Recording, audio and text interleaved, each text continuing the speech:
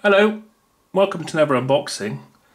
This time it's the Auraglow plug-in uplighter and an RGB bulb. Now I've already bought one of these because they are very good value, about £15. Nice uplighter. It plugs into your socket rather than being on the floor, and I really like it. I'm going to put this one in the hallway and I'll show you what it looks like in the hallway. I think this is a very good idea because some of the uplighters, even some of the quite small ones that just take a G10, are about £50 some of them, and I just don't understand why they're so much. Anyway, you get more plastic in this than you do in an uplighter. I suppose some of them are metal. But we'll have a quick look in here. And I'll show you their latest bulb, which is different to the one I had last time.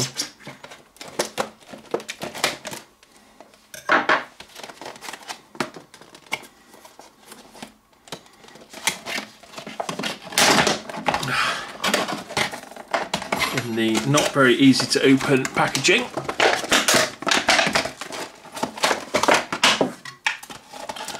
I've got to take that out for recycling, because they won't take it. Right, so it's just a straight plug-in light. No switches, because obviously it's next, well, I suppose not all sockets are switched, but there's no switch on this actual unit itself, but you can move it through 360 degrees. Very good indeed. And it takes the G10. Now I think, I read somewhere, it's only about, I might say it on here, use LED G10 bulbs only, so it's only for LEDs. Yeah, maximum 10 watts, so don't go putting a halogen in here, because this will discolour, melt, possibly catch fire, who knows. I'd imagine it would just discolour. Now, the last one I bought looked nothing like this. Now they say this is a 6 watt one, and it's giving you 50 watts on white in brackets. I don't know about that. And it's got various different functions where it will stay on one function or fade in between different colours and what have you. I'm sure you know all about these sort of colour changing bulbs.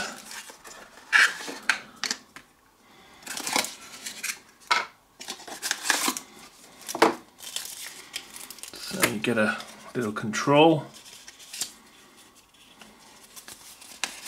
and you can actually turn the bulb on and off here. So if you don't have a switched socket and you want to be able to have it always ready, then you can turn it off there. So what do we have here?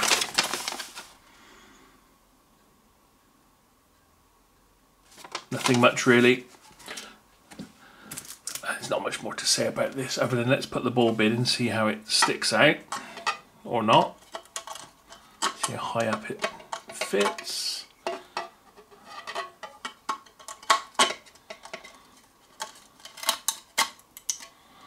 There we go.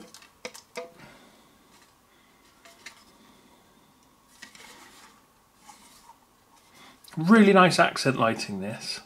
And I say it's probably better being off the floor really.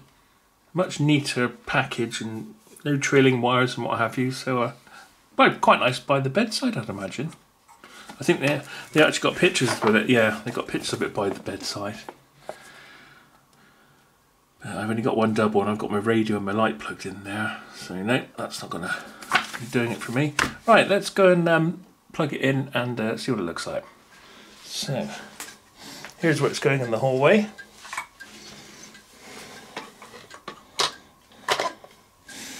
See, it looks quite nice like that. Whoa, okay. First of all, usually these RGB lamps don't do a very good white. Usually it's all sorts of different colours you can trace in it, and that is quite a warm light, and it's quite strong. So I've got these up here as well. These are my whole lights coloured. But when they go off, because I've got them on a PIR, this leaves a nice accent light.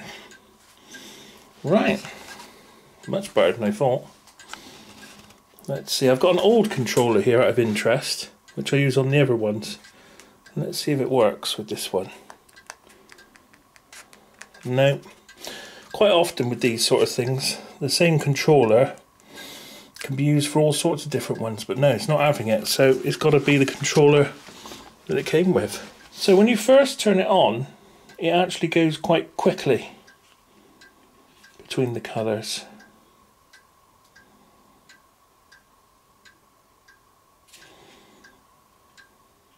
There's the second effect, so it goes off in between.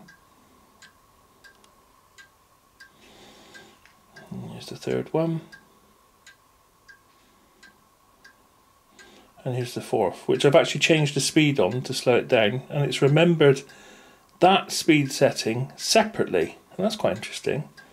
So that means if I go back to this one, which is faster,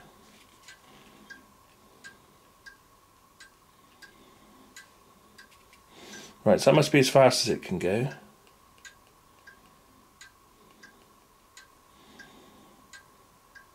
There we are, and that's much slower now.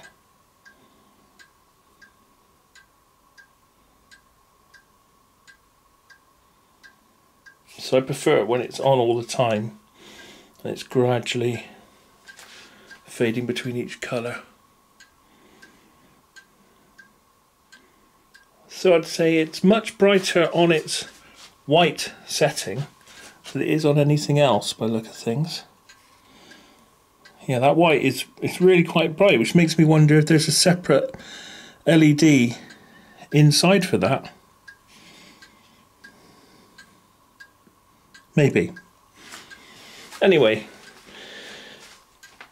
want a bit of accent lighting behind a sofa or behind a telly or somewhere that there's a plug socket, I could fully recommend the Auraglow at about £15, and the bulb was about £9, I think. It's quite an expensive one. So I say get cheaper ones like the one I'm using in there for more sort of accent. They just hit the wall a little bit.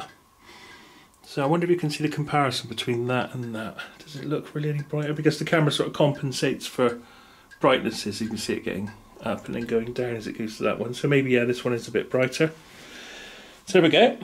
That's the Auraglow colour changing RGB light G10 with a uplighter or downlighter actually. So you've got a high up socket, you could have it as a downlighter as well.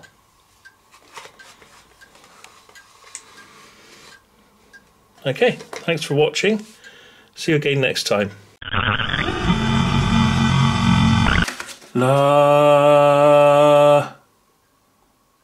Hello, welcome to another unboxing. Start again. Hello, welcome to another unboxing. This time,